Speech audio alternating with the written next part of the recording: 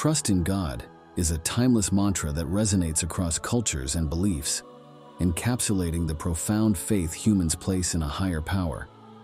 In moments of uncertainty and adversity, this simple yet profound phrase serves as a beacon of hope, guiding individuals through life's trials and tribulations. Whether facing personal challenges or navigating the complexities of the world, the unwavering trust in a divine presence provides solace and strength. In this essay, we delve into the significance of trust in God as a source of resilience, comfort, and guidance in the journey of life. Ask any religious person if he believes in God, and he will say yes. But if you ask him who God is, everyone you ask will give you a different answer. So when I ask you to trust in God, I want you to know who God really is. For if you trust in him, your world will change. Speaking to God, Moses asked, "When I go to the people of Israel and tell them that the God of our fathers, the God of Abraham, the God of Isaac, and the God of Jacob sent me, and they ask me your name, what shall I tell them?" Then God replied, "Say this, I am has sent me to you. This is my name forever. Thus shall I be known throughout all generations." Here we discover God's name to be I am, the same name you use when you identify yourself. Now I ask you, do you believe in that God? The word translated Lord in the statement, I am the Lord, is Yod, He Vav He, Pron, Yod, He Vav He, which means I am. So this statement could read, I am the I am. It is impossible to say I am and speak of another. And your awareness, your I am, is he who declares, I am the Lord, and my glory I will not give to another. During your lifetime, I am sure there have been those you thought greater than yourself. I remember when General Eisenhower returned from his successful campaign. There was a big parade for him, and thousands of people bowed before him, giving him their glory by worshiping a false image. There is no other God other than he who is housed within you. When you say I am, you are speaking God's name, the God I ask you to trust, for there is no other. We are told to make no graven image unto me. If you make an image out of marble or metal in the shape of another and worship it, you have created a false god. A friend recently shared a wonderful experience with me. It seems a neighbor was forever dropping in on her, constantly telling horrible stories about her friends. She tried to tell the woman how to change things by using her imagination, but she would not listen. And although she imagined her as a fine, positive, happy person, she remained in her negative state. Realizing the lady was a character my friend had to overcome, she began to change her thoughts. In her imagination, she told the neighbor that she loved her. This she persisted in doing, until one day she realized she really did. That night she had this dream. She found herself sitting in the shade of a beautiful tree. A figure approached, looking like a goddess, in a long white gown with loose sleeves and a silver belt. Suddenly she realized it was her friend who came to say goodbye. They embraced, and she felt a surge of love for that woman, like she had never known for anyone before. The next day this lady came to her door and said, I gave my notice this morning and have come to say goodbye. Then my friend added this thought, if I could fall as much in love with the being within me as I did with this lady, I would be completely transformed, which in turn would produce great changes in my outer world of effects, for now I know my friend's transformation took place within me. Scripture tells us to love God because he first loved us, and that we should imitate him as a dear child. How is this done? By falling in love. Whether your desire be for wealth, fame, health, or marriage, you must fall in love with the state. My friend fell in love, and so transformed the lady she will never again encounter that state. God uses man to express love and hate, for man is the agent to express the qualities of I am. There is no other God. You will find other characteristics of God, but those who know his name put their trust in I am. Put your trust in God's name. Knowing what you want, believe that your assumption will make it a fact. Believe that you need no one on the outside to aid you, for all things are possible to God. Assume things are as you want them to be, for an assumption persisted in will harden into fact. Another lady found herself, in dream, with her sister, mother, brother-in-law, and a man she knew to be her first husband. Having agreed to cross the desert on foot and return, they began their journey as the sun blistered her body and the sand burned her feet. At one point she fell, struck her head on a rock, and knew excruciating pain. But at the journey's end she found her father. Then she returned to the group, and they began their journey home.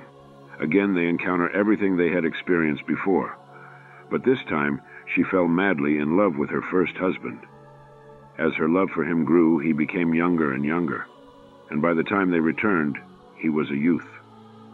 She was told that the entire trip took 4 days, 2 days to go and 2 days to return.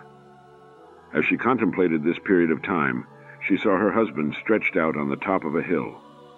Filled with a great love for him, she was about to throw herself upon his body when she awoke. This experience is 100% scripture. In Genesis it is said that, as the sun was going down, a deep sleep fell upon Abram, and lo, a dread, and great darkness fell upon him. Then the Lord said to Abram, "Know of a surety that your descendants will be sojourners in a land that is not theirs. They will be slaves there and oppressed for 400 years. Afterwards they shall come out with great possessions." Genesis 15. In biblical language, the number is important, not years or days. Every letter of the Hebrew tongue has a numerical and a symbolical value. 400 has the numerical value of the last letter, Taf, whose symbol is a cross, the cross of man. In her vision, it took 2 days to enter and 2 to return, making a total of 4. The number 2 is opposition, division. The journey was that of oppression, fear, and hardship, but in the end she found her first love, who guided and helped her return. Isaiah tells you, "Your Maker is your husband, the Lord of hosts is his name. He has called you like a wife forsaken and grieved in spirit, and will love you with everlasting love." Isaiah 54. In spite of everything you do, have done, or will do, God will forgive you, for you are his emanation, his wife, till the sleep of death is past. Regardless of the garment you wear, be it male or female, you are God's wife in this world. In symbolism, however, God's wife appears in the form of a female. Blake tells us that he is God only, and she is God in you. As you journey, you are God's emanation. But when the journey comes to its end, you will know only God as your Maker, your husband, for you will inherit God. You will no longer be two, but you will become one being as you inherit yourself. Remember, you have only one lover, only one husband. He is your own wonderful human imagination, called God. It is he who gives you everything you fall in love with. But if you pray to a little statue made by human hands, you are serving a false god. One day you will know that this world, which seems so real, is a dream. That you were never a rich, poor, white, or black man, as these were only states you dreamed when you entered the state called Abram to become Abraham, the father of multitudes. God revealed himself to Abraham as El Shaddai, God Almighty, then to Moses as I am. God's final revelation will come to you when God's only begotten son David calls you Father. It is said that David died, and his sepulchre is within us to this day, Acts 2. It is within you, God's sepulchre, that David will rise. Appealing to the Lord to awake, David cries, "Rouse thyself, why sleepest thou, O Lord? Awake, do not cast us off forever." For only as the Lord awakes can David rise from the sepulchre and find his father. Having been promised that his soul would not be left in hell, David awakes. And as he calls you Father, your soul is released from hell. Asleep to your true identity, you are dreaming the horrors of life for a divine purpose. Only through many tribulations will you enter the kingdom of heaven. Acts 14. Do not be concerned with the horrors of the world. Simply remember that all is ordered and correct. Instead, fall in love with the I Am within you and change your world. God made it as it is now, and he can change it, for your husband is a creator. Everything in your world can be traced back to your own wonderful human imagination. Who is God? Man is all imagination, and God is man. He exists in us, and we in him. The eternal body of man is the imagination, and that is God himself. William Blake. Fall in love with the state you now desire to occupy, and to the degree that you are self-persuaded, you will enter it. Don't believe in anyone outside of your own wonderful human imagination. Every coin is inscribed with the statement, "In God we trust." Yet I wonder how many trust in God, and not the coin. If you really believe in God, you can be penniless, yet walk in the assumption of wealth and be wealthy. Learn to trust your own wonderful human imagination, for he is the only God. Do that, and you will never go wrong. Neville Goddard's lectures on trust in God underscore the profound significance of faith and belief in shaping our realities. Through his teachings, Goddard elucidates the power inherent in trusting the divine source, emphasizing the transformative potential it holds for manifesting our desires. By instilling unwavering trust in God, individuals can navigate life's challenges with a sense of purpose and assurance, ultimately paving the way for the fulfillment of their aspirations.